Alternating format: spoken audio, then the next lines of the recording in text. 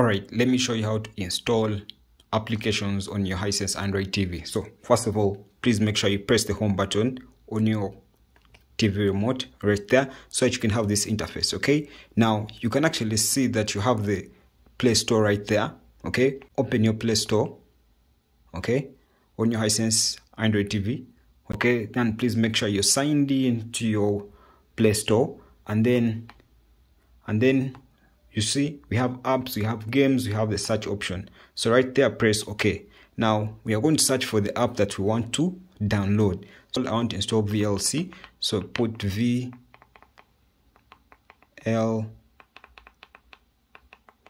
right there, and then move down and then search. Okay, so you can actually see we already have the VLC application right there. So what you're going to do is you're going to press OK. So then you see the option of install. Okay, so you press install.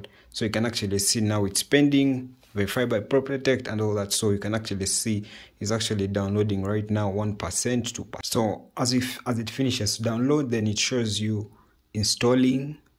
Okay, then so when it's done actually installing, it brings you open and install. So right now you have actually installed the application, so you can decide to open it from there. You see that? So that is how you have actually installed VLC within your Hisense Android TV. So you can do this for other applications as well. Okay.